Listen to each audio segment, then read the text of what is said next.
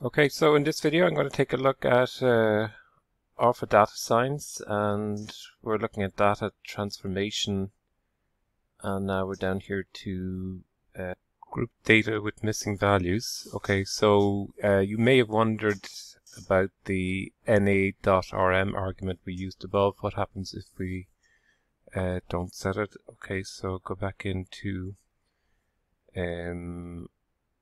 RStudio again. I'll just clear the console, and we look at that particular instance. Now, in the previous video, we had mapped out, we had done this gplot, and we had mapped out the relationship between the distance and delay, and how delay can be ameliorated by a longer distance, we presume, because the flight can compensate by going a little bit faster.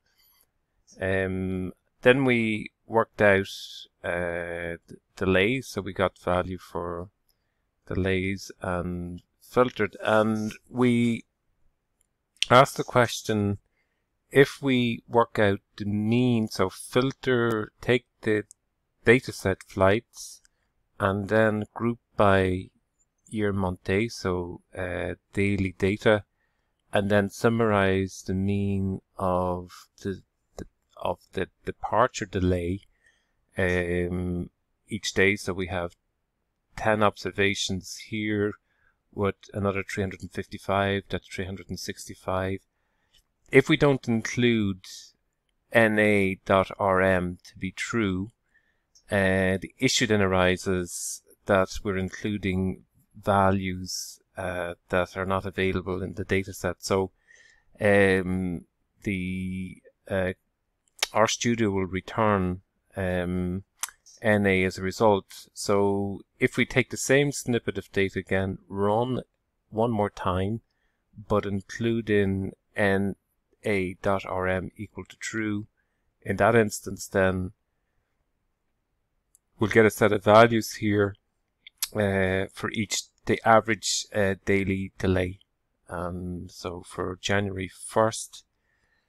Okay, so then if we're saving the data, so not cancelled, now we could presume that if we exclude, so if we filter the data to exclude where the departure delay is NA and the arrival delay is NA, that this is a cancelled flight. Now that's maybe it's perhaps a heroic type assumption to make here, but we could save this as a not cancelled flight. So we have another set of flights here, and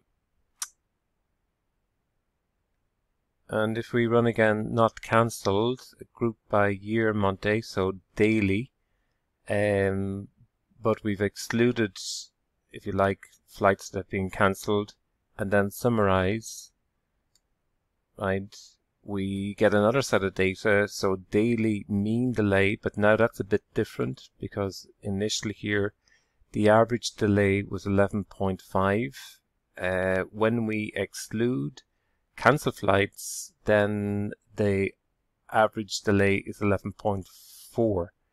Okay, so again, it's kind of interesting that we can do this type of data transformation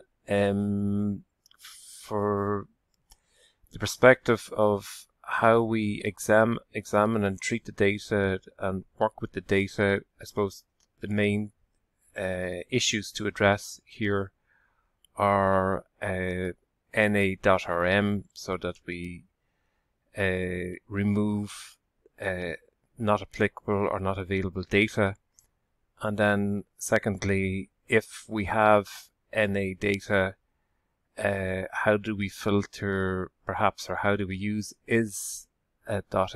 Again, in this case where missing values represent cancel flights, we could also tackle the problem by first removing cancel flights, and then we save the data set. As it turns out, the results we get here, the 11.4 differs from the 11.5, so we can see by excluding presumably cancel flights, we get a slight reduction in the average delay.